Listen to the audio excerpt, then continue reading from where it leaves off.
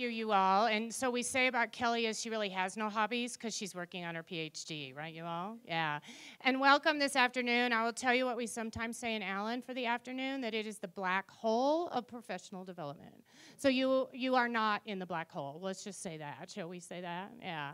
But we're delighted you're here to join us. And Allen, Texas is a suburb 30 miles north of the city of Dallas, and we are currently have finished our second year with Canvas for grades 7 through 12.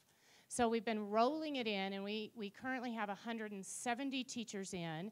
But next year, all 367 through 12 teachers will be in all courses. So students will have 7 courses or however many they take. So what we wanted to do was tell you a little bit about why it's gone so well for us, and we'll share with you that it has gone well for us. And we thought we'd show you some lessons, because I don't know about y'all, but it's so nice if somebody shows you what they're doing, doesn't it? And that's what our teachers say. They say, will you show that to us? So a couple things to get us started to tell you why it's gone so well. So one of the things we worked together on, and in Allen, it was a real team, and it still is a team, of teacher leaders and administrators. And we tried to take a big idea and make it small. So these are one of the things we created. We created this piece that we call Essentials that said to folks, here's what we think works, and here's what we think will work in your content area, so let's try these.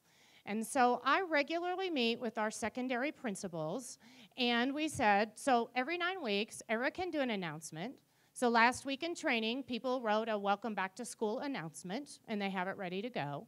And people can do a discussion, and people can do one online quiz, and it might be for practice, because our kids love practice quizzes. In fact, last year, one of our other tech ISs before Kelly came said to me, Lisa, the kids in pre-AP physics, only 60% of them took the practice quiz. I said, Justin, 60% of 16-year-olds did something voluntarily, you know? That's huge, y'all. So you can tell that we defined what we'd like to see in Canvas for our students, and then that's actually a rating scale that we use at competition in Texas. So a 1 is really good. We put it on the same rating scale that they get in fine arts and other competition. And we call it Essentials. So this has been very helpful for our teachers, because sometimes they say, will you just tell me what you want me to do? Don't y'all agree? They do.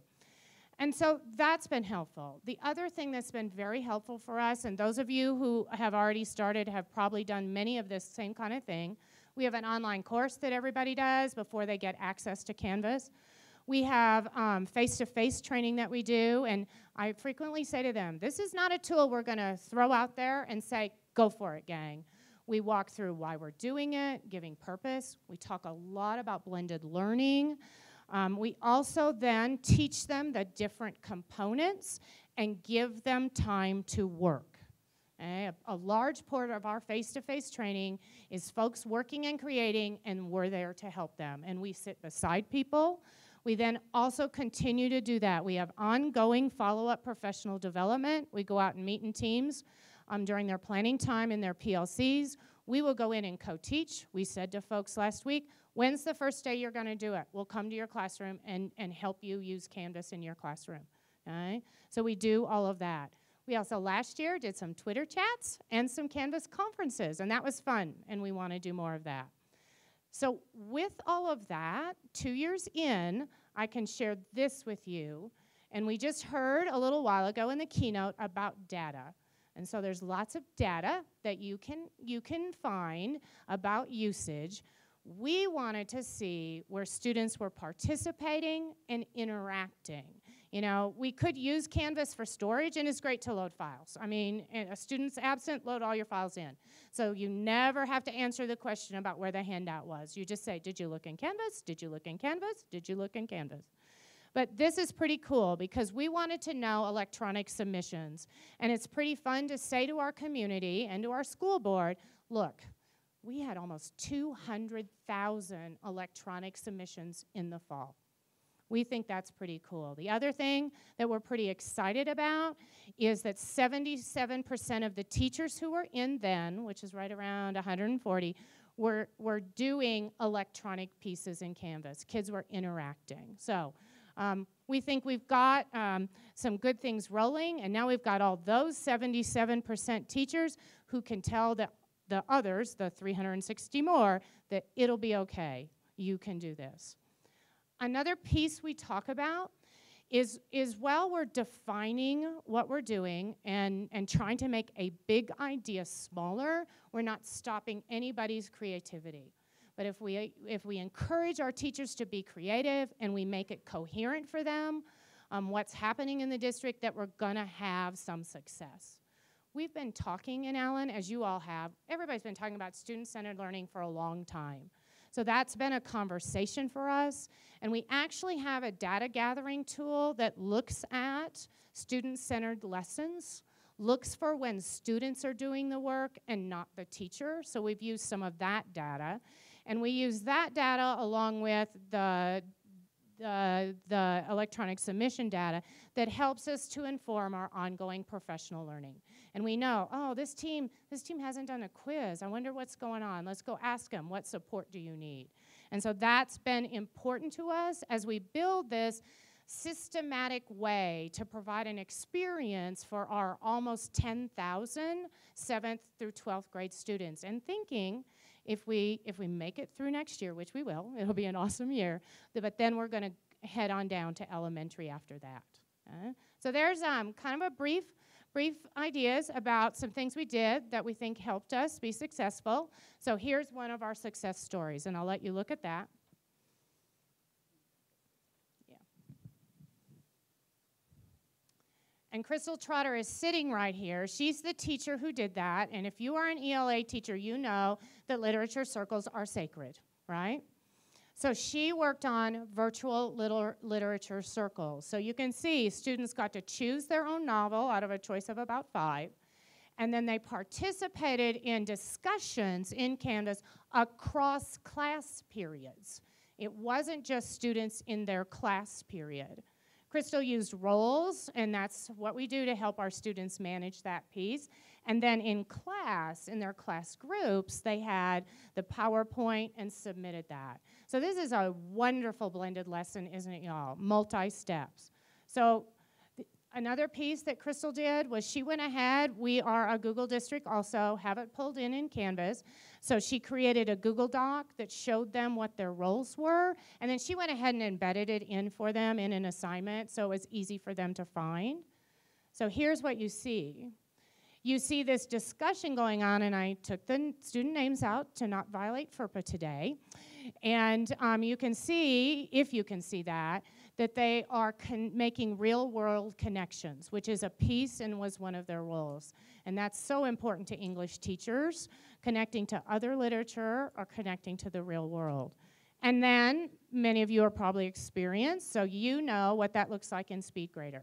So there's the PowerPoint uploaded. She actually had them record their presentations, upload all that, and then she's sitting at home in bed if she wants to take her laptop in there with her, and she's grading those pieces. Pretty cool beans, don't y'all think? Pretty cool stuff. And another one of our favorite rockstar Canvas teams is American Sign Language. And if you think about technology, that fits that group, doesn't it? So they use a lot of video, of course, and this, I'll let you look at this assignment.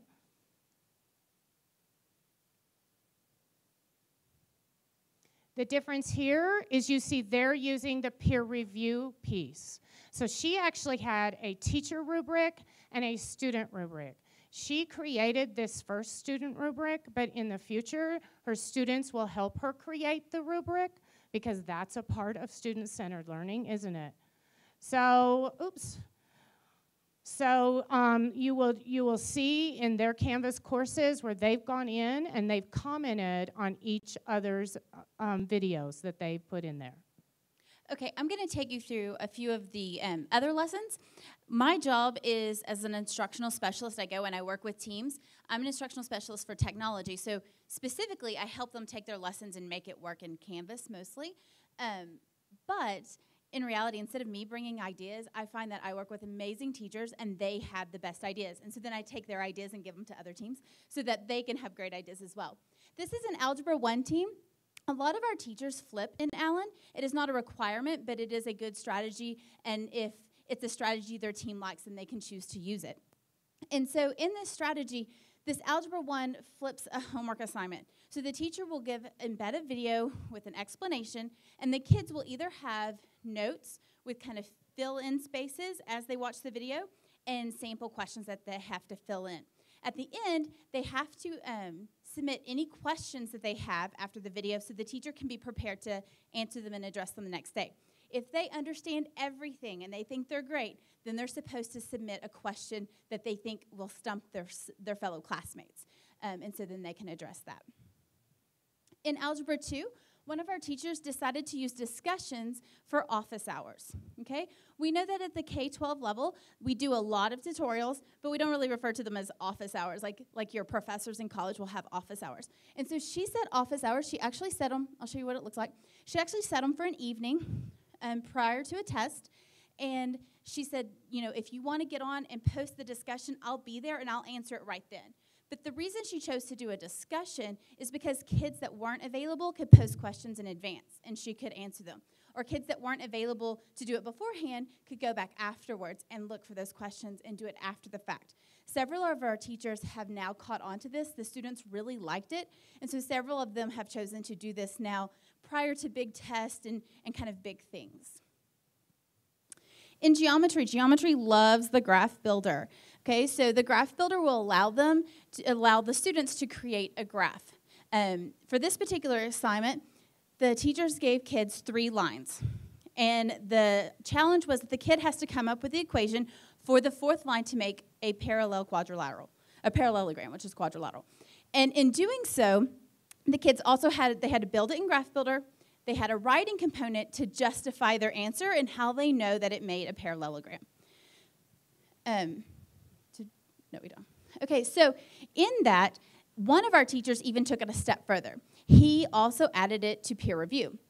And in peer review, the challenge was that the kids had to say if their peer that they were assigned to was correct, if it was different than their answer, and they were both correct, or if one was wrong and one was correct, because there's lots of different lines that could make that make it a 4-sided shape.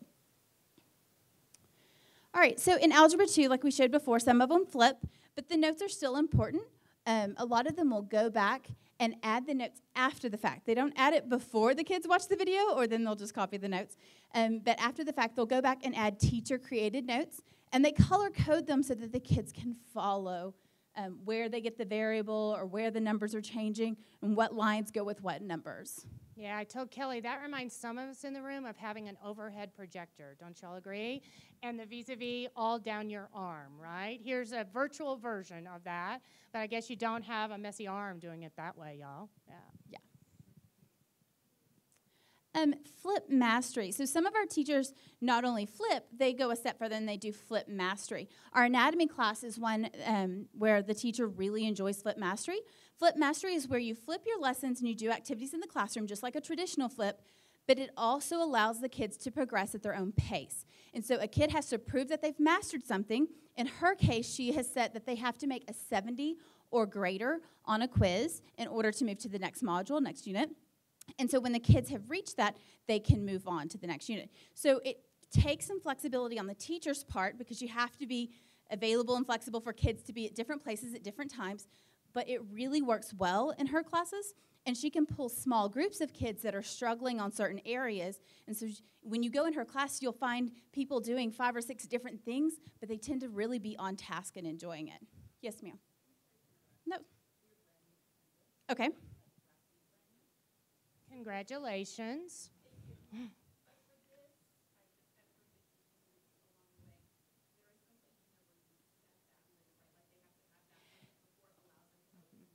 Yes, there are ways you can set up prerequisites. Our beginning teachers, we usually don't start off with prerequisites right away, but then some that are more curious, we go ahead and let them try.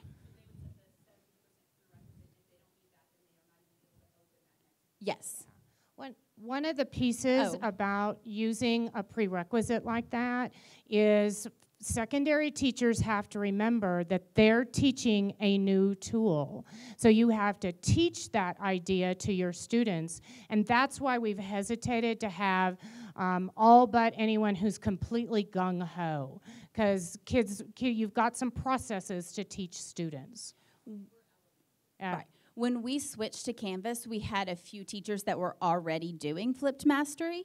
They were just using websites and kind of all over the place. So Canvas allowed us to put it in one place. And so with those teachers, we gave them the tools to use in the classroom the way they wanted to use it.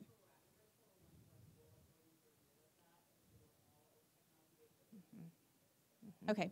So her question really was, she was new to Canvas and wanted to know how to set up, like how to limit kids from moving ahead when they weren't ready yet. Okay, so in science in 8th grade, they use Edpuzzle. Edpuzzle is an external app that you can use in Canvas. It allows you to take a video, but then cut up the video and embed questions, okay, or other things. Our teachers embed questions, and then they take that video and embed it in a quiz. And they will copy the questions in the video in the quiz. So as a student gets to that question in the video in Edpuzzle won't let them progress until they answer it, and they also will answer it in the quiz on Canvas. That way, you know that they're paying attention to the video, and you also get a grade at the end if you wanted to take a grade on it. So it's the student version of defensivedriving.com, and many of you maybe haven't had to take that, but it's what it works. Question over here.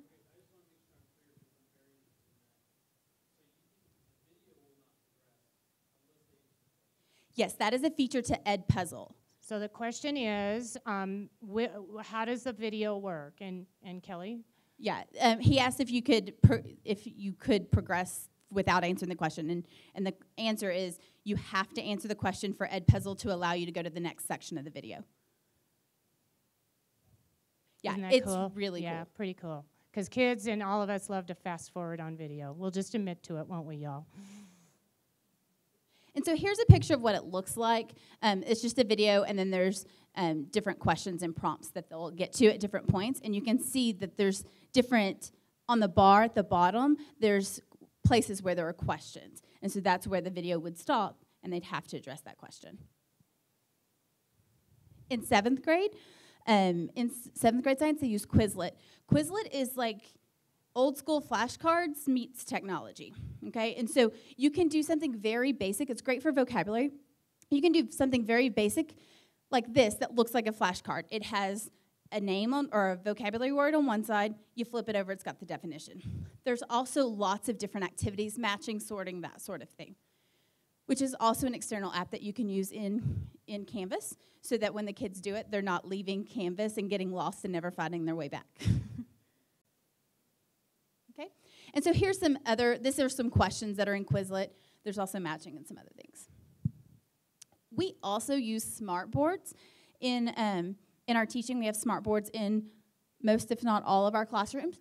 And so you can actually embed Smartboard in Canvas. We also have Smart Notebook, which is the technology or the software that runs Smartboard.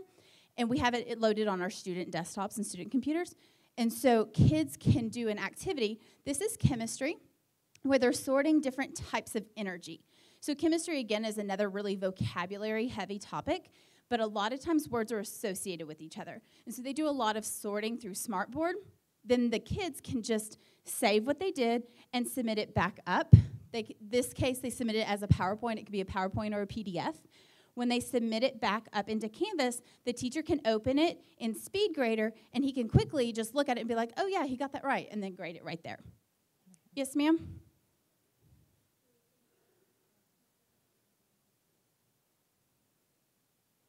I'm going blank right now. Let me look. I can answer that, but just not on the slide. I don't remember. She was wondering how you embed Smartboard Notebook into Canvas. And I'm drawing a blank right now. I have a click sheet that does it. If you will give me your email address, I can send it to you. It is possible. I just can't remember right now. Yeah, I can't either. Yes, ma'am. She asked if I knew about Prometheum, if that could embed. I don't know. Just because we use Smartboard, we don't have Prometheum, so I don't have any experience with it, but it sounds like it probably would. They do a lot of the same things. That's completely a guess on my part. AP Biology. I get really excited when I get to go talk to the AP Biology teacher because that was what I taught. And our AP Biology teacher, she did an organelle-in-chief election. So an organelle is a cell part, and the kids all got a cell part, and they had to decide what was the best cell part and which one should rule all other cell parts. Okay? And so they elected the organelle-in-chief. In AP Biology, you don't only need to know a lot of facts, you need to know how things interact and work with each other. And so this challenged the kids to investigate that and learn on their own. And they did a lot of work outside of the classroom just for fun so they could win. They had choices. So they had to do flyers, posters, speeches. They even could do campaigns on Twitter. And they had to do memes. So here's some memes. You have to really understand what your organelle does in order to be able to put it concisely in a really small amount of text. And so some of these memes are pretty funny. Some of them were allowed to find them because, believe it or not, they're out there. And then some of them could not. Okay. They also did Twitter campaigns. And like any good election, mudslinging was allowed within limits. Okay. 8th grade history. I'll take it from there. And so what you're seeing here at the end are some of our teachers, most veteran teachers, or maybe not really excited at the beginning, and that would be true of AP Bio. You'll also see some flipped. Not everybody in Allen flips with Flipped Classroom, and we know there are folks who prefer, and we say at times that we're going to do a lecture model. Some days we're going to teach from the front of the room. We've just really captured the power of video, and we're really using our time for student-centered learning in the classroom, using the time for collaboration, using the time to touch base with students so we're hearing them. So here's a blended lesson from 8th history. So it starts off about political parties, and then they worked through, we do always work on the Texas Constitution. I'll just tell you that happens. We are our own country. And they worked on the principles. They did some drawings, hung them around the room, did that gallery walk around the room, and then kids had a quiz to complete about that, about the principles. So here's a little picture of that. They had to name the principles in the sketch. Pretty cool student-centered lesson. Teacher had some prep work to do, but the kids really did the learning there, didn't they? They did the work, because that's what we say. That's who we want to go home tired. We want the students going home tired, not the teacher. Another very veteran team is our government team, and we are so proud of them. There are 2 members on that team that have 40 years of experience in education, and another member who is a very busy football coach. And if you don't know football in Texas, you are busy with that when you do that job. And so they created a similar idea. They were working on checks and balances. Students created illustrations. They actually did a class presentation around it, and then they posted those in Canvas, and students had to reply to 2 other students' illustrations. So really got a solid, deep knowledge of checks and balances. And that's a pretty cool illustration. We have talented students, don't we all? And then I think we've got the other idea of moot court, because moot court happens in government also. He certainly started with a flipped video around moot court. And then what you see up there is this was a paperless assignment. Everything came through electronically using Google, writing a judge's decisions in Google, and submitting final products. So pretty proud and very appreciative of 40-year education veterans willing to take on something new. And we will tell you, they are still with us. We haven't lost anyone yet. So we hope that you've gotten some good ideas. There's a piece of that. Some good idea of cool lessons. We would tell you we're pretty excited with the summer training we've done because we really have focused on the big 4 core, ELA, math, science, social studies, and foreign language. They're the 5th core. But we're getting ready to really support our fine arts teachers, PE and CTE. And we have had some fabulous fine arts folks in this week. We had some gals in high school art, and they can think of all wonderful ideas. I had an email this morning from our tech theater teacher who had a question about Smartboard, and then she was saying, I'm creating really fun stuff for next year. So we're excited that our teachers are excited. And I think we have a couple minutes for other questions. Yes, ma'am. Well, they are recording this. The question is, do you have a link to your slides and examples? They are recording this, and these are posted on the YouTube channel for Instructure after the conference. So you should be able to see it there. All right, great question. Another question? So, okay, good, because I was going to say, so it is the black hole of staff development that you're in. Another question.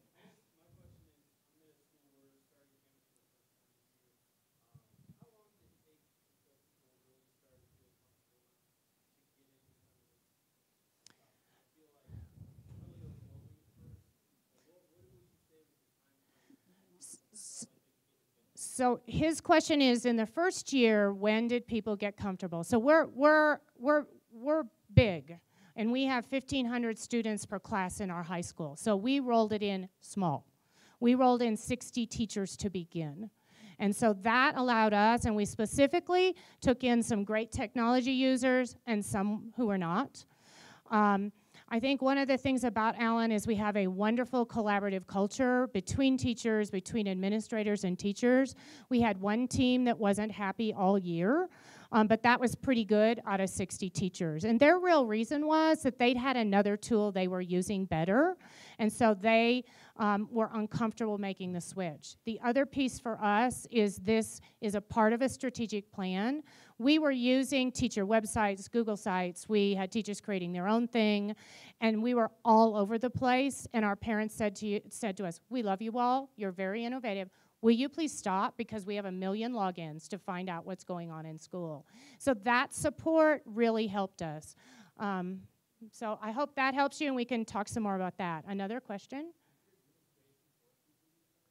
Okay, so this is a great question. Did your administration force people to use Canvas?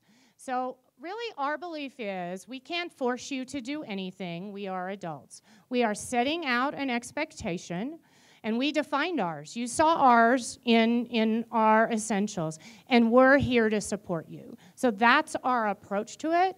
Did we have to say to some people, this is bigger than you? This is about all the kids. This is about what's best for kids. Did we have to say that to some people? Sure we did. But that's just a conversation that we've had. The excitement about Canvas is contagious on our campus, though. As a couple of people get used to it and like it and love it, they tell others, and then they come on board. And so those people are becoming less and less fearful. And once they hit those expectations, our expectations for use is low. But once they do the minimum, they're finding, oh, this is great, and they far exceed the minimum. The real key is your teacher leaders. It doesn't matter what the director says. I mean, it's important what the director says, but to have a teacher leader who can sit down with another teacher who teaches what they do and help them with that. That happened last week. We have a very veteran teacher. She's a good teacher. She gets this year's new thing. So sometimes the strategy is, let's just lay low and this too shall pass, right, gang? She sent me an email after the first day of training because she's an 8th grade math teacher and an algebra teacher had showed her how to use Smartboard and Canvas. And she sent me an email that said, thank you. I am so excited what I can do next year for my students. So that will happen. Probably 6 of us had talked to her first, and it didn't matter until it was another math teacher. Yep, and so exactly. using our teacher leaders has been very powerful. It's been critical, important, yeah. Other questions? All right, well, thanks you all for coming this afternoon. We hope it was helpful.